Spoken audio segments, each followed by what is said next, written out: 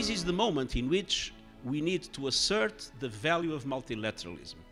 This is the moment in which we need to recognize that only global solutions can address global problems, and that the UN is the cornerstone of that multilateral approach. We need to try to get rid of this straitjacket of bureaucracy that makes our life so difficult in many of the things we do.